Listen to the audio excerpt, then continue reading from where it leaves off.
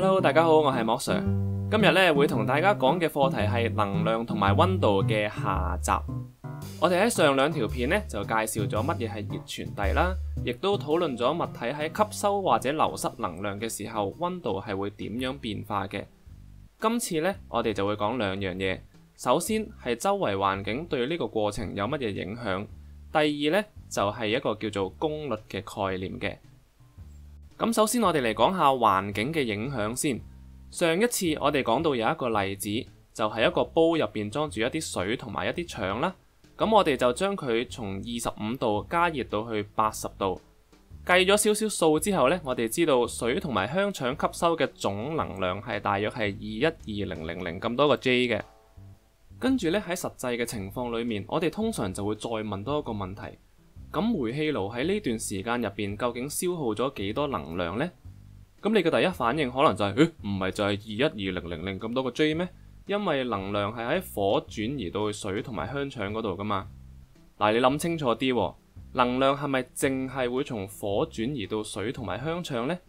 能量係會由熱嘅地方轉移去凍嘅地方嘅。咁你覺得係水同腸熱啲啊，定係佢側邊嗰啲空氣熱啲呢？同埋你又覺得係側邊啲空氣熱啲定係個煲熱啲呢？如果你真係要好仔細咁樣去分析嘅話，能量轉移嘅過程應該係咁樣嘅。首先，火嘅能量有一部分轉移咗去火側邊嘅空氣嗰度啦，而另一部分呢就轉移咗去個煲嗰度。去咗個煲度嗰啲能量呢，又有一部分轉移咗去煲側邊嘅空氣，跟住又有另一部分就轉移咗入去水裡面。而入咗去水裡面嘅能量又有一部分去咗個香腸嗰度，仲有一部分呢就去咗空氣嗰度嘅。所以雖然水同埋香腸吸收嘅總能量係21200咁多個 J， 但係實際上亦都有一啲能量係流失咗去個煲嗰度同埋去側邊嘅空氣嗰度嘅。所以煤氣爐消耗嘅能量並唔係21200個 J， 而係更多嘅。咁呢個故事教訓我哋啲咩呢？雖然我哋喺呢個情景入邊最關心嘅係由火轉移到去水同埋香腸嘅能量，但係我哋亦都唔能夠忽略轉移咗去煲同埋空氣嘅能量嘅。換句話講，當我哋討論一個物體嘅時候，係唔可以忽略佢同周圍環境之間嘅能量轉移。呢一個呢，就係關於周圍環境你需要注意嘅嘢啦。跟住我就會介紹一個叫做功率嘅概念嘅。功率係啲咩嚟嘅呢？簡單嚟講，佢就話俾我哋聽能量轉移得有幾快啦。咁佢嘅定義就係功率等於轉移咗嘅能量除以轉移能量所使用嘅時間嘅。咁喺熱傳遞嘅情況呢，亦都可以簡寫成 P 等於 Q 除以 T。功率嘅單位係瓦特，可以用符號 W 嚟表示嘅。用翻啱啱講嘅例子，水同埋香腸吸收嘅總能量係21200咁多個 J。假設成個加熱嘅過程用咗150秒，咁佢哋吸收能量嘅功率就係21200除150，就係等於1410個瓦。咁我哋呢又可以計下煤氣爐輸出能量嘅功率嘅。假如煤氣爐輸出嘅總能量係3000000個 J， 而加熱嘅過程呢係150秒，咁煤氣爐輸出嘅功率就係3000000除150，就係等於2530個瓦啦。咁呢個呢就係功率嘅概念啦，係咪好簡單呢？咁跟住落嚟呢，我哋又嚟睇下一條例題啦。呢一條題目亦都有 PDF 版可以下載。下載嘅連結咧，可以喺下面嘅影片資訊度揾到嘅。咁我又再提一提你啦，當我講解嘅時候，如果你有啲咩唔清楚呢，你係可以隨時暫停條片，諗清楚先繼續睇嘅。咁我哋嚟讀一讀條題目啦噃。韋森使用電熱水壺把 0.5 kg 的水從25度加熱至100度。跟住呢，佢又話電熱水壺嘅輸出功率係2000個瓦。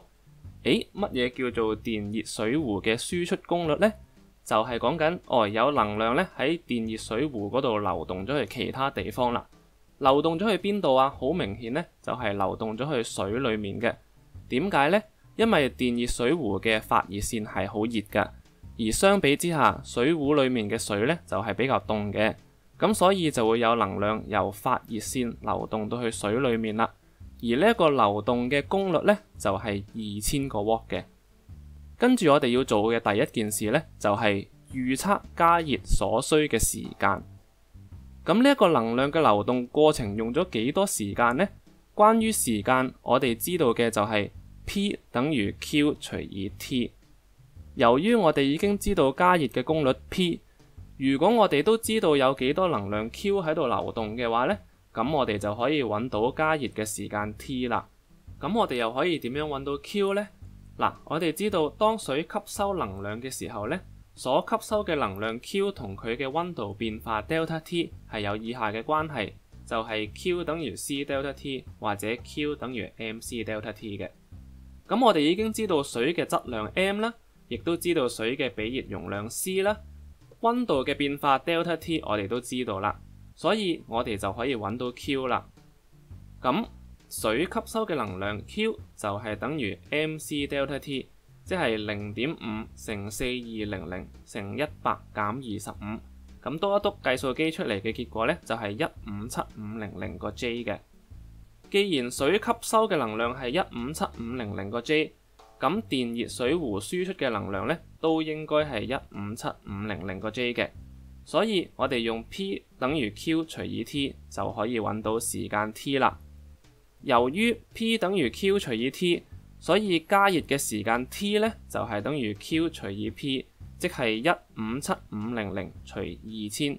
咁你篤一篤計數機就可以揾到答案 78.8 秒啦。咁呢，我哋就完成咗 Part A。咁依家就輪到睇下 Part B 咯。解釋實際的加熱時間與你在 A 步的預測有什麼不同？咁會有啲咩唔同呢？我哋就要睇下，除咗有能量從發熱線流動到水裡面之外呢，仲有冇其他地方有能量嘅流動啦？咁有冇呢？咁梗係有啦。當水開始變熱嘅時候，佢嘅溫度就會高過水壺本身同埋佢側邊嘅空氣啦，所以就會有能量從水流動到周圍嘅環境嘅，亦即係話從發熱線轉移到水裡面嘅能量，有一部分係水吸收咗嘅。咁嗰一部分就係157,500個 J 啦，而仲有另一部分係流失到去周圍嘅環境裡面嘅，所以從發熱線轉移到水嘅能量係比我哋預測更加大嘅。如果熱傳遞嘅功率不變嘅話呢，咁加熱所需要嘅時間就會比我哋嘅預測更加長啦。所以我哋就可以咁樣寫啦。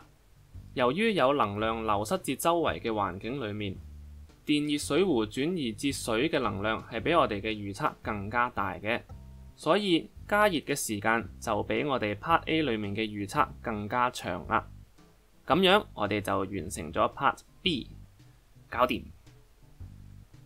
好啦，呢一條片呢就淨係得一條例題嘅啫，剩翻嘅就靠你自己去練習咯。咁去到呢一度，呢一課能量同溫度呢已經完咗啦。下一次我哋就會開一課新嘅課題，討論3種唔同嘅熱傳遞嘅，咁就到時見啦，拜拜。